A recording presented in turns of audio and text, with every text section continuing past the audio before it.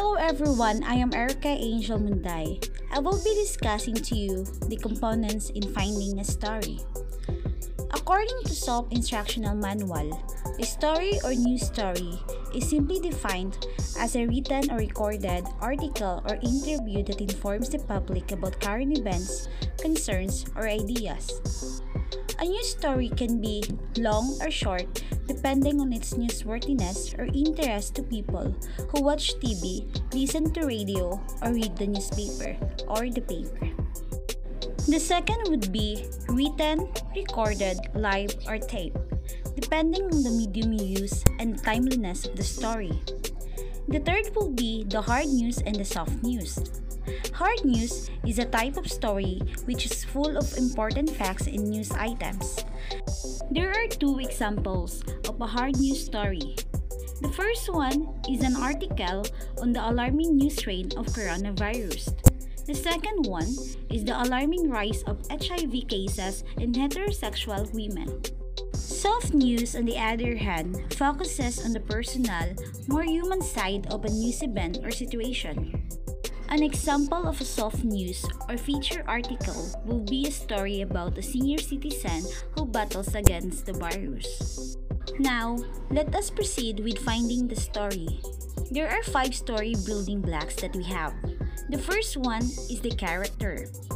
A memorable stories refers to featuring people who are directly involved in the issue or situation and are directly affected by it or have a stake in the outcome. As John Larson says, great stories begin and end with people. The second one is the place. A great stories transport the audience to give them a sense of what it was like at the scene. Experienced reporters even use all their senses, not just looking and listening, but smelling and almost tasting a story using their observation so they could bring the audience closer to the story. Third is the emotion. It refers to a story that speaks to a human emotion, whether it is anger, joy, or empathy, is more engaging to the audience.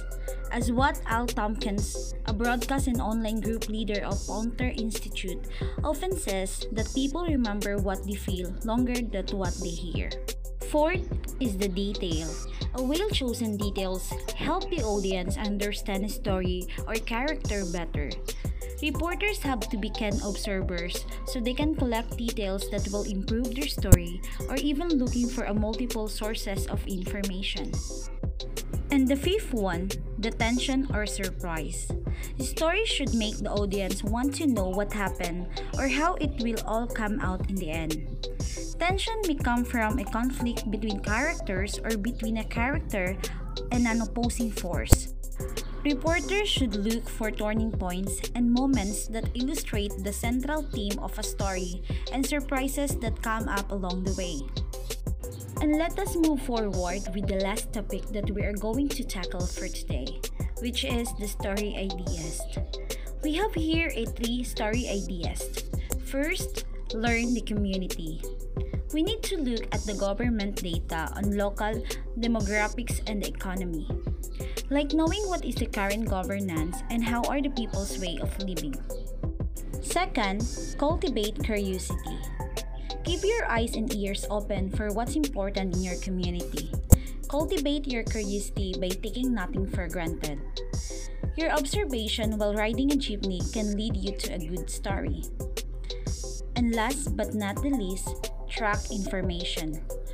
Look back and see what happened since the last report on a particular subject or look ahead to see what might happen next. Look for fresh angle on a predictable story that everyone will do, like building your story for a person who is not often heard from the news such as the poor people or the minorities. And that is the end of my report. I hope you learned something. Thank you for listening.